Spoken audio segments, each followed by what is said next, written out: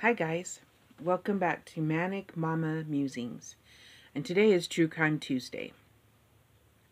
I can't find my glasses, so let's hope that I can read my writing okay, and if not, I'll have to start this video all over and search. But I really don't feel like searching right now, so. You like my shirt? My friend Lisa got it for me. She got me a little bit small. I've gained weight thanks to the lockdown and all. So today, I thought I'd start out like focusing on crimes in New Mexico, as in Kathy Lawson last week disappearing. That was not one that's ever been, on documented on videos and stuff. But this one, I watched some videos, I looked it up. This one happened in Elephant Butte, New Mexico, which is near Truth or Consequences. I've never been to Elephant Butte that I can remember. But, so it's here, it happened here in New Mexico, and it was the Toy Box Killer. I had never heard of him. And I thought I knew serial killers. But there's probably a reason why I didn't. His real name was David Parker Ray. So, I wrote everything down because I did a lot of research. So forgive me for reading. He was a kidnapper, torturer, rapist, and suspected serial killer. Though no bodies were found, he was accused by his accomplices of killing several people and suspected by the police to have murdered as many as 60 women from Arizona and New Mexico while living in Elephant Butte, New Mexico. I'm going to put some links in the description box if you want to watch some documentaries on him, because I looked some up, and so that way you can, if you're like me, I know Denise Hoffman said she loves true crime, so, but I'm going to tell you that some of it's just, it made my stomach turn. But yeah, it was pretty nasty. He soundproofed a truck trailer that he called his toy box and equipped it with items used for sexual torture. Ray was convicted of kidnapping and torture in 2001, for which he received a lengthy sentence, but he was never convicted of murder. He died of a heart attack about 1 year after his conviction. I wish people like that would live and be tortured, but, you know, at least he can't hurt anybody else, right? During his childhood, Ray and his younger sister Peggy lived with their grandfather. He was sporadically visited by his violent alcoholic father, who would supply him with magazines depicting sadomasochistic pornography. At school, he was bullied by his peers because he was shy around girls. What father does that? Like, I know that those parents exist, but that's... His sexual fantasies of raping, torturing, and even murdering women developed during his teenage years. Around this time, his sister discovered his sadomasochistic drawings as well as pornographic photos of bondage acts. Ray was married 4 times and had 2 children, including his accomplice daughter, Jessie Ray. Ray sexually tortured and presumably killed his victims using whips, chains, pulleys, straps, clamps, leg spreader bars, surgical blades, and saws. It is thought that he terrorized many women with these tools for many years. While living in New Mexico with the help of accomplices, some of whom are alleged to have been several of the women he was dating. That's like against all kinds of girl code, ain't it? Inside the torture room, along with numerous sex toys, torturing implements, syringes, and detailed diagrams showing ways of inflicting pain. There was a homemade electrical generator which was used for torture. That's awful. Ray also put his victims in wooden contraptions that bent them over and, this is horrible, and immobilized them while he had his dogs and sometimes friends rape them. He often had an audio tape recording of his voice played for his victims whenever they regained consciousness.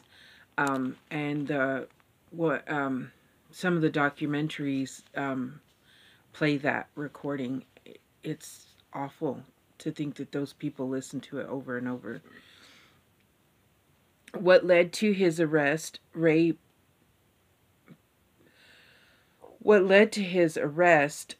posed as an undercover police officer and approached Cynthia Vigil in a parking lot. He told her she was under arrest for solicitation of prostitution and handcuffed her. He put her in his trailer and took her to Elephant Butte. I'm not sure what undercover cop would be driving a tractor trailer, but okay. He was a mechanic, by the way. So what he was even doing with that truck, and no one wondered, I have no idea. After 3 days of captivity, Vigil escaped from his trailer on March 22nd, 1999. She escaped when Ray went to work and she stabbed his accomplice, Cindy Hendy, to get free. She fled while wearing an iron slave collar and padlock chains.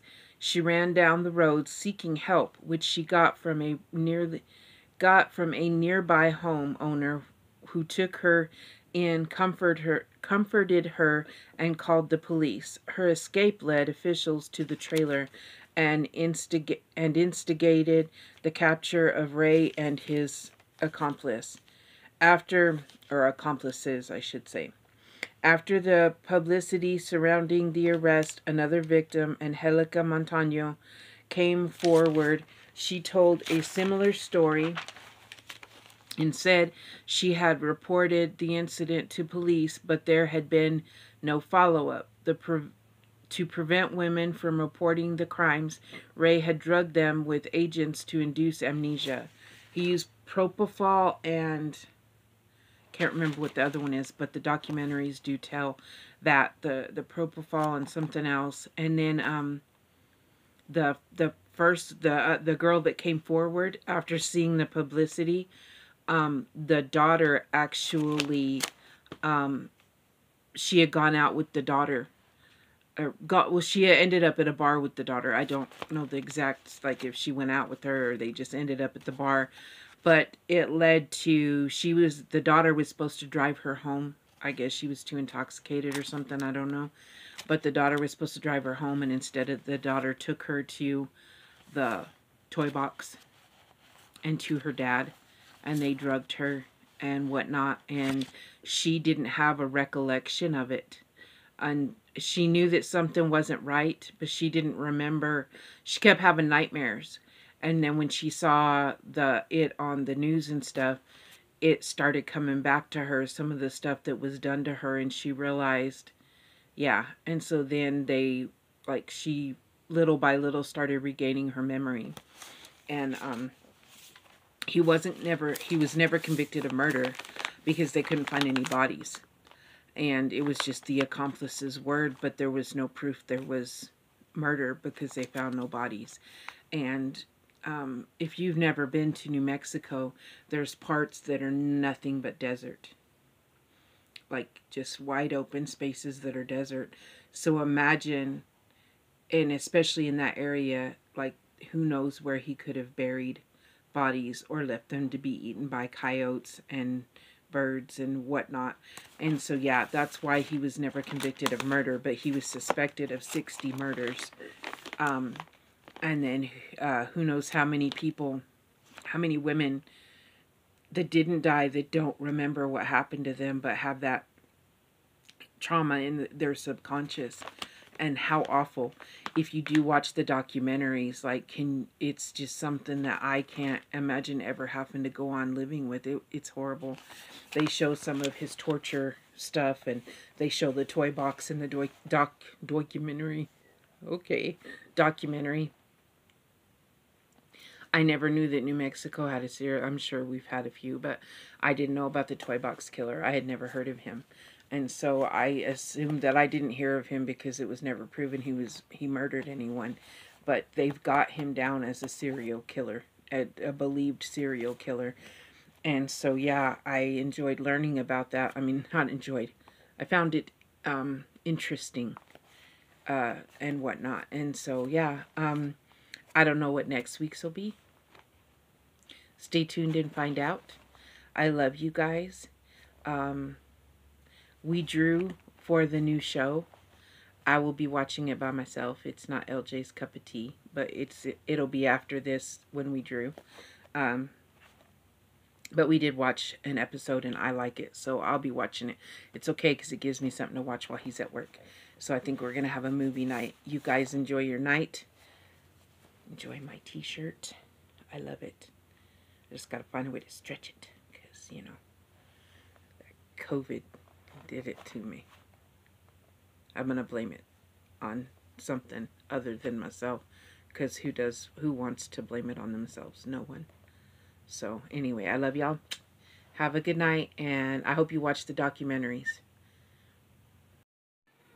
Hi guys, so we're going to do the drawing to see what we watch next. Because we're about to start watching something. I got to finish up A Fingerless Glove, and then I'm going to record the true crime video. But okay, so we have Salem, Rebecca Lamas, Fabergé crochet. This is Bridgerton, Denise Hoffman. I'm kind of showing them fast, aren't I? When They See Us, Darla Antonio. That's the one I couldn't remember the other night that I was trying to remember what else she recommended. The Crown, Kelly Ogden. KO Crafts with Kelly. Or by Kelly. Supernatural, Rebecca. Again. And The First 48, and that's Rebecca. So the First 48 has a lot of seasons on the, I found it on Netflix. I found it somewhere. So that one will take us a while. But that's okay. I'm mixing them up. Okay, now. There's two of them stuck together. They didn't want to let go of each other. Bridgerton, Denise Hoffman. So that's what we will watch next. I already owe Denise some Happy Meal. So there you go. I'll be recording soon for my true crime. Thanks, guys.